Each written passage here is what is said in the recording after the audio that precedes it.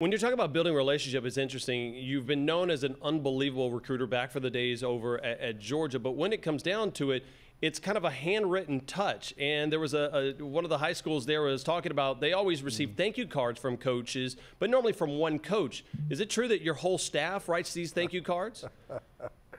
Well, we have 37 people in our staff meeting every morning at 7:30, and it is true that we write 5 notes a day, each person in there, and you know, there's powerful in a handwritten note, and people will read a handwritten note more than they would even a text or something of that nature, email. So we do it. It's just part of who we are, and we enjoy it. When you look at that, I look at what Kirby has built over in Athens, and it's about a $700 trillion recruiting budget, right? Everybody wants to have that. But when you go to a Hunter Yurachek and say, hey, I want to change these things, I want to be the head coach in Fayetteville, I want to win the West, what are you asking him for to help bridge that gap?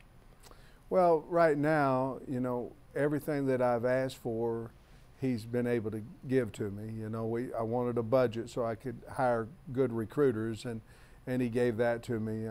Planes, we have access to 2 planes here, and so that's not a problem getting fast to different places we need to go at any point in time. And so those are the 2 things that really are the biggest situation in recruiting is, can you get there, and do you have the people when you land to land recruits? And so those 2 things he gave me, and right now that really worked out well for us. Yeah, and I think that's why Razorback fans are so fired up to see a top 30 class after such a quick turnaround.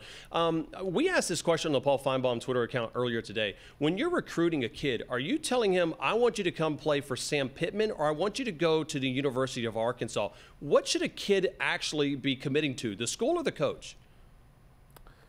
Well, he has to like the coach, but he needs to commit to the school. In our case, we try to sell the state. You know, we try to sell that we're different because we have no pro teams here, and we're, you know, we have Arkansas State, but we're the Power 5 school, the SEC school in the state, and so we're trying to sell all that kind of stuff. But the bottom line is we're saying, come play for the state of Arkansas. It's just different.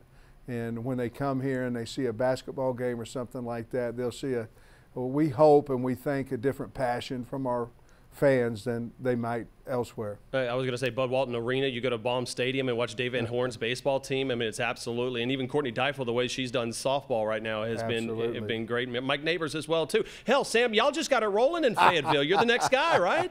Well, we sure hope so. We think so.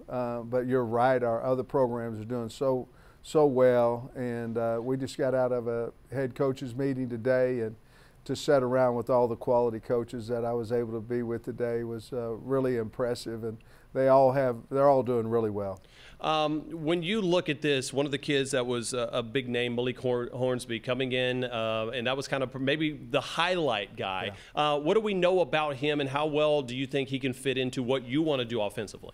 Well, I think he fits in perfect with what what Coach Browse wants to do, and you know, a ride and decide type guy, a dual threat runner and thrower. He's got a cannon for an arm. He obviously ran 10.7 or a little faster in track. So, you know, he's exactly what we were looking for in our recruiting and for our offense. And, you know, we're just really ecstatic that we were able to get him.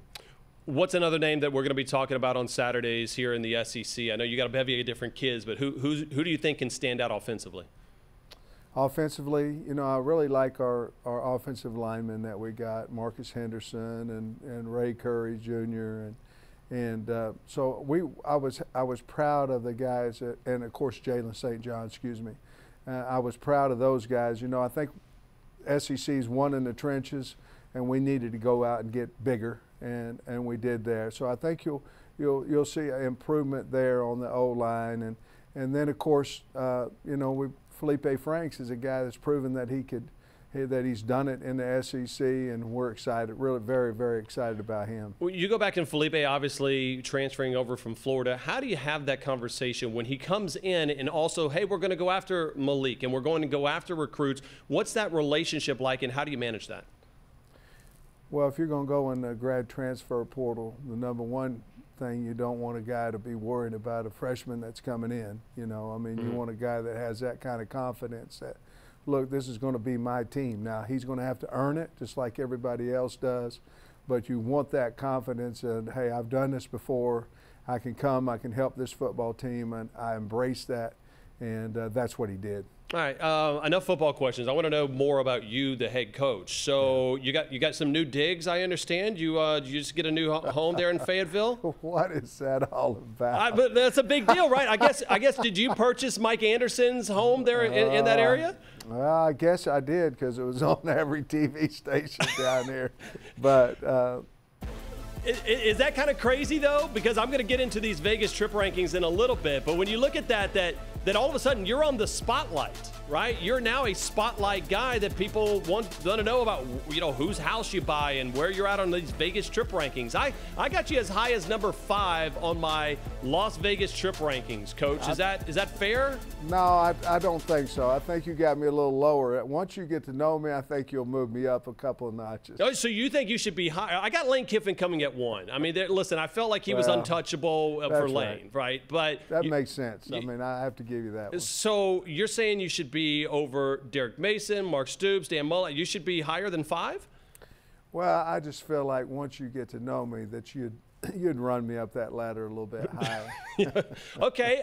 With that being said, if you're going and you're spending 48 hours in Vegas and you're only able to take one other SEC coach, who you calling and saying, all right, 48 hours in Vegas, let's go? Well, I just worked for Kirby. I think I'd ask Kirby if he'd like to go out there and hang out with me. Thank you for watching ESPN on YouTube. For more sports and analysis, download the ESPN app, and for live streaming sports and premium content, subscribe to ESPN Plus.